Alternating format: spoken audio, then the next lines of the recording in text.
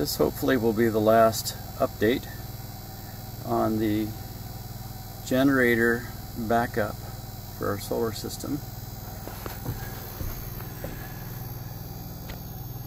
So we're putting 1 amp into the battery bank, and the 24 volt generator is handling it perfectly, putting in just the amount, because the batteries are full, so the power is going straight through to the house, the exact amount that the house is using, which is a good sign. So I'll take you down and show you hopefully the last modification to the generator. I thought this would be a good test. My wife came home from work and said she needed to do laundry. And rather than running the big diesel generator, we're testing really light loads on a DC generator rather than the AC diesel. I'll take you in there and show you.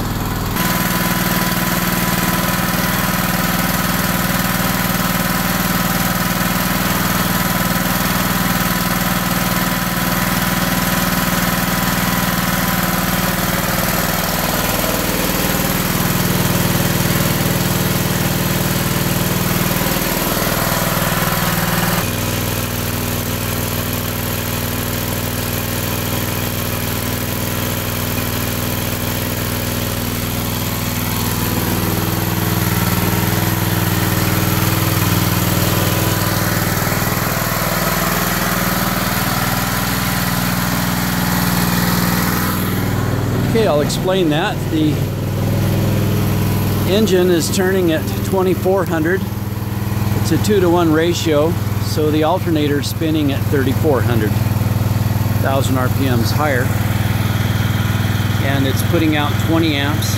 And this gives me another way of putting power directly in the batteries without running the larger diesel generator. When we run the diesel, although it is more fuel efficient, I'm guessing, it has to run the inverter charger to charge the batteries, and then it'll pass through 30 amps straight to the house, and I just didn't need all that power.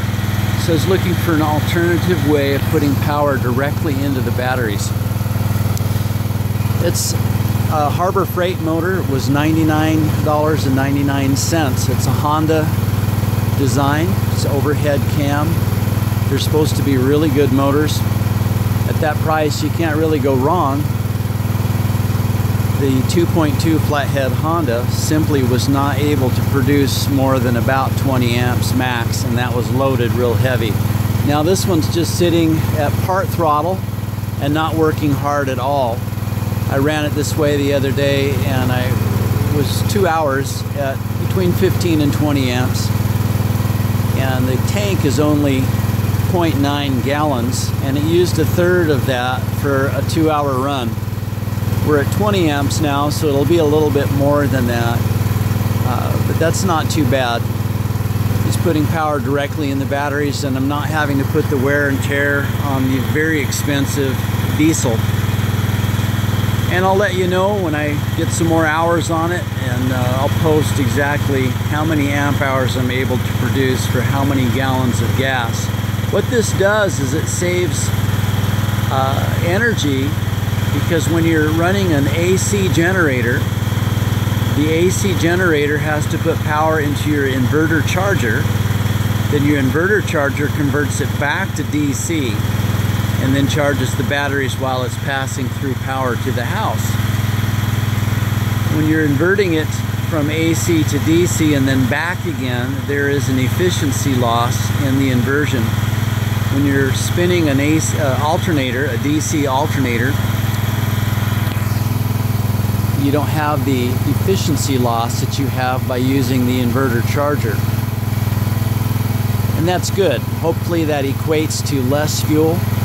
I wanted another way to do this besides diesel. And we also have a propane alternator, a whole house propane alternator generator, AC. One's a 5K. In fact, the other one's a 6500. It's a 6.5K, and one of them's a 5K. So we have several different ways to bulk our batteries, and the idea is to not get trapped into one type of fuel.